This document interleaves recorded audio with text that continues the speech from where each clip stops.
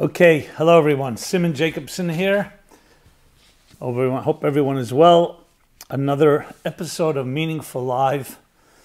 We are in the middle of a Bible series, the best-selling book of all time, learning lessons from its narrative, its characters, its personalities, profound psychological, emotional, and spiritual lessons that are actually timeless, in many ways very timely to our times and our challenges.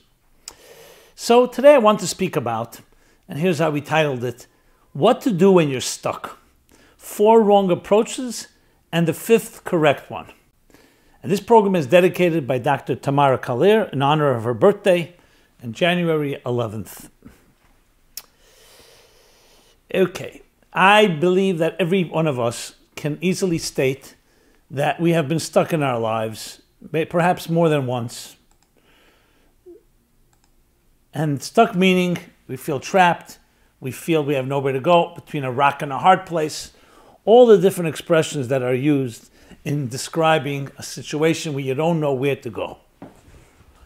Now, many books and many workshops and seminars have been delivered on this topic from the beginning of time. But there's a fascinating story in the Bible that is perhaps the first documented stuck between a rock and a hard place ever mentioned. And that is the story that when the Jewish people, in the famous Exodus from Egypt, they're leaving Egypt, the Jewish people have the Red Sea or Reed Sea before them, the Egyptians are pursuing them. And they're stuck. They're stuck after hundreds of years of horrible Holocaust and genocide and bondage and slavery and all the discrimination that they endured.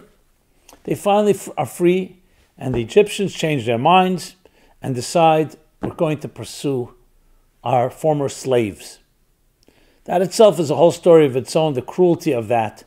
But in front of them there's a sea, the Red Sea, or sometimes known as the Reed Sea.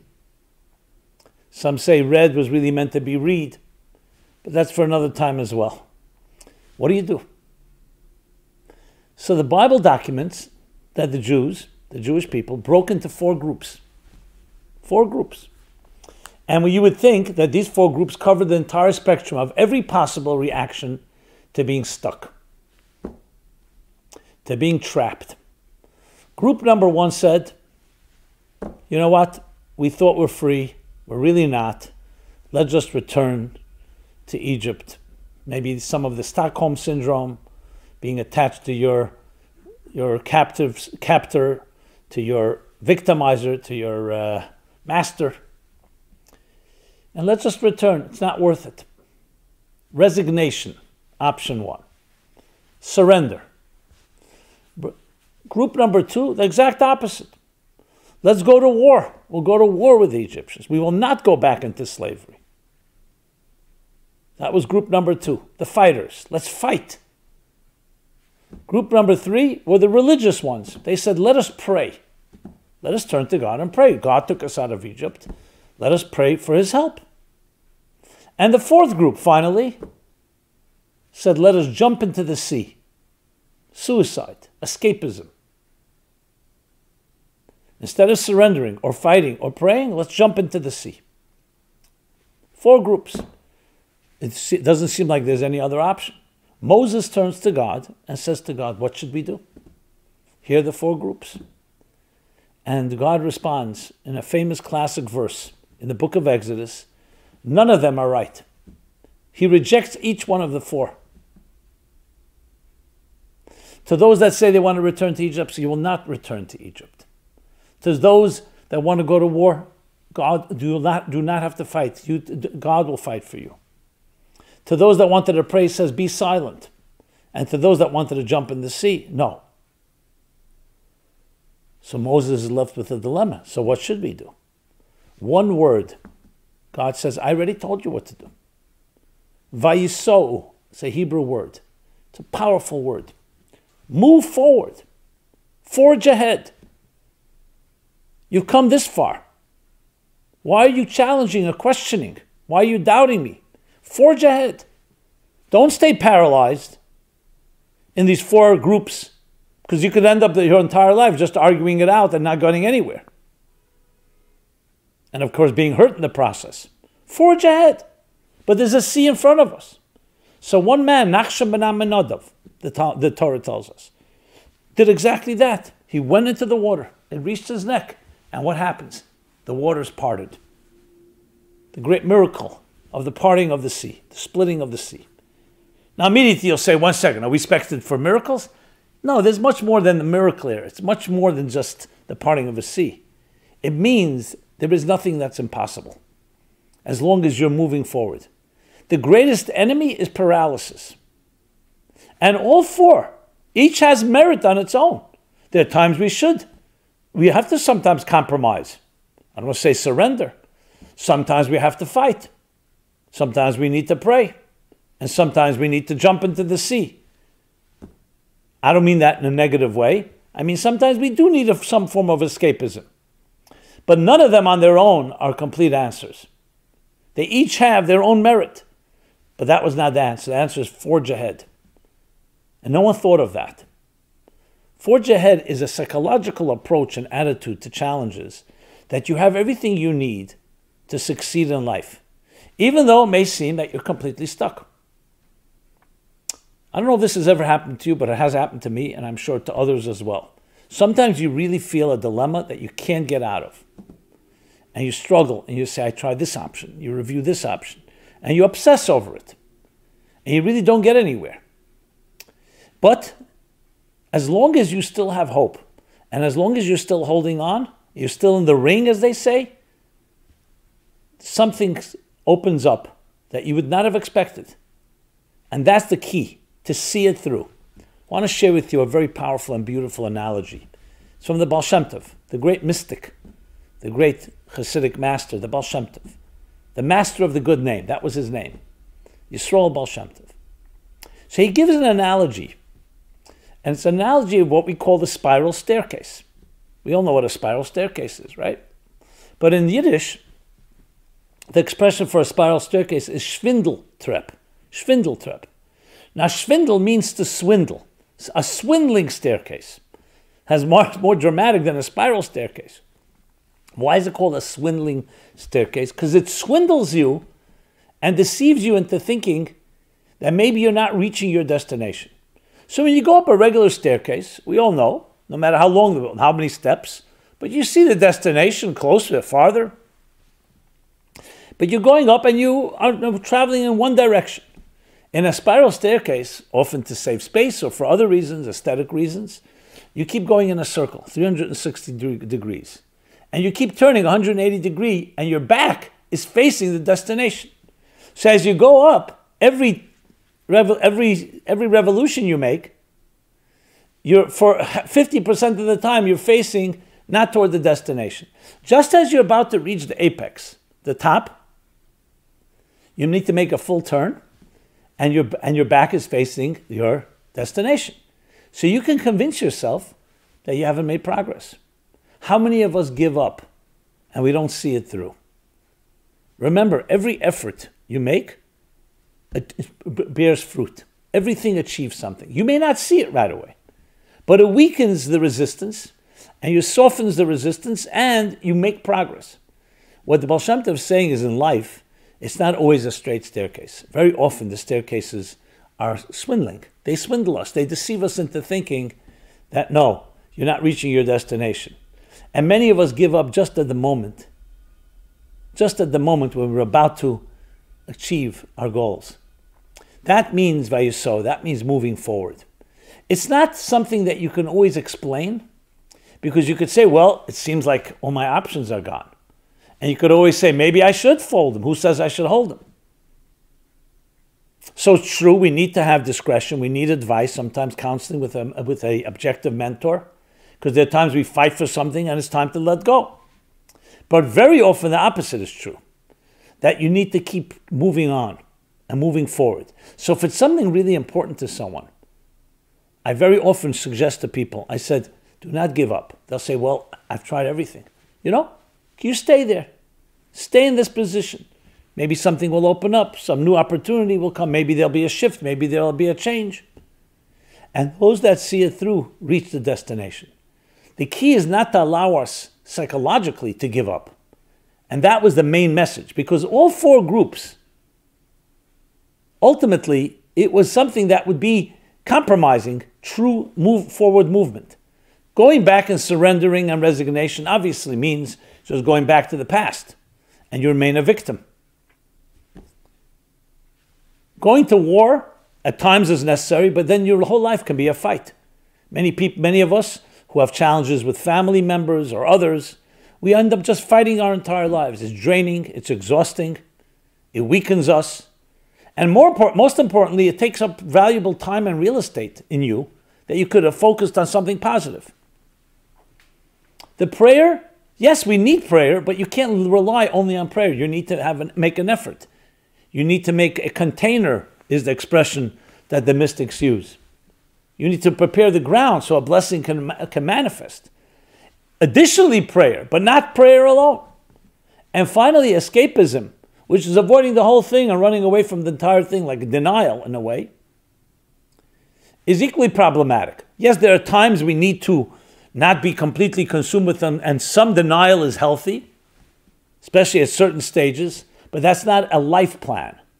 All these four are not life plans. There are steps, and sometimes can have some value, but never as a life plan. Life plan, resignation is not a game plan, nor is war, nor is prayer, and nor is denial. Not just jumping in denial, but denial. Denial is not the river Nile, another form of denial.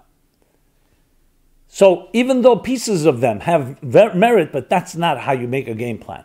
Your life plan has to be driven by one word: always move forward. Better make a mistake in movement than be right in paralysis. The greatest risk of all is not taking risk.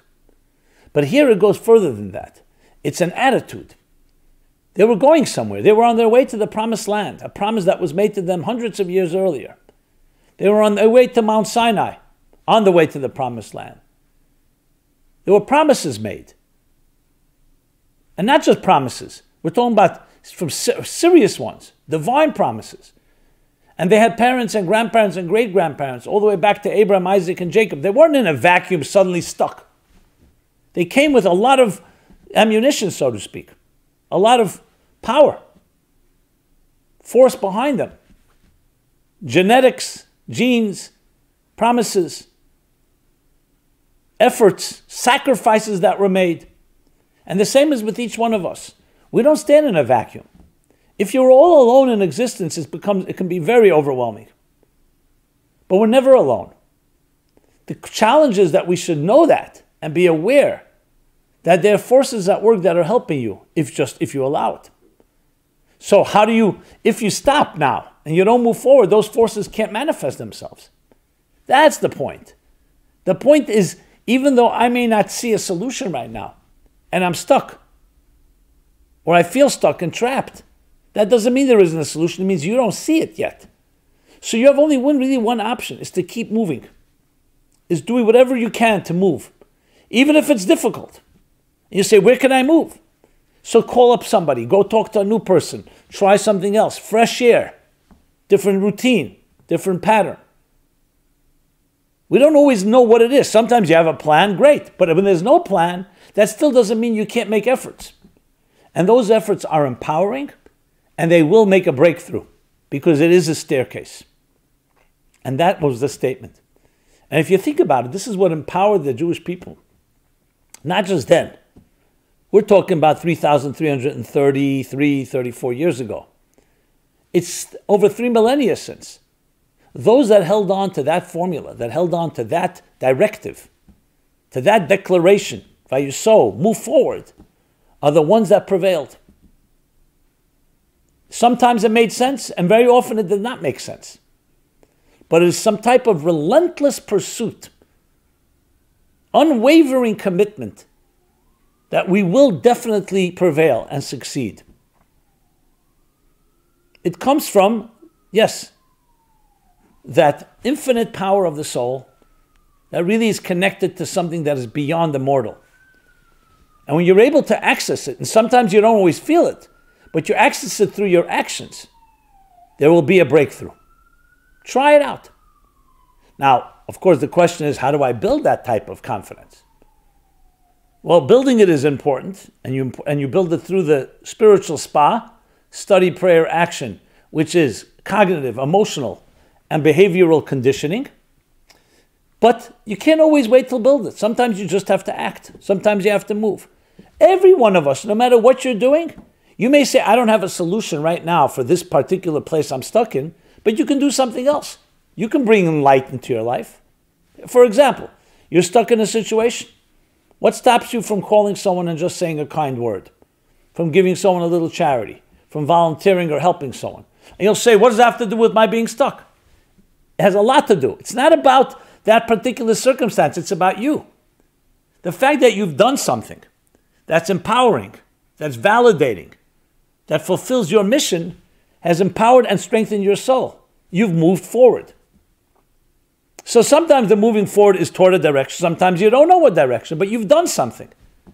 Instead of the other option would be, since I'm stuck, I'm just going to be depressed. I'm going to lie in bed and wait till a miracle happens. Waiting for a miracle. That's not an option. So a move doesn't always mean a move toward the exact goal. It means a move in your life that you don't allow yourself to become static. That you don't allow yourself to become trapped. Trapped, what I mean by trapped is just stuck in a place, paralyzed. You're constantly moving. You're constantly moving. And look at life itself. Life itself is constantly moving. The pulse is pulsating. The heart is beating. Your breath is breathing. Life, by definition, is always moving. Sometimes you see the direction, sometimes you don't.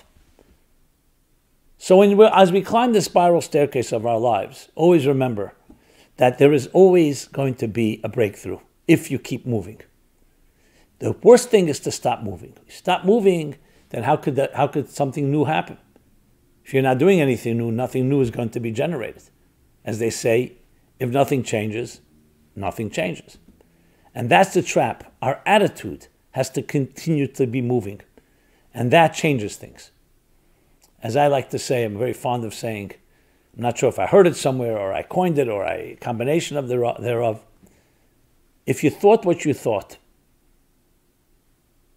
if you say what you said, and if you do what you did, what are you going to have? What you had. It's a mathematical certainty. If you thought what you thought yesterday, and you said what you said yesterday, and you do what you did yesterday, you're going to have what you had. Simple as that. But if you think differently, and you say something differently, and you act differently, you'll have something different. What that is, sometimes you'll see immediately, sometimes it takes time. So it's cause and effect, cause and effect, action and reaction. The movement is the action.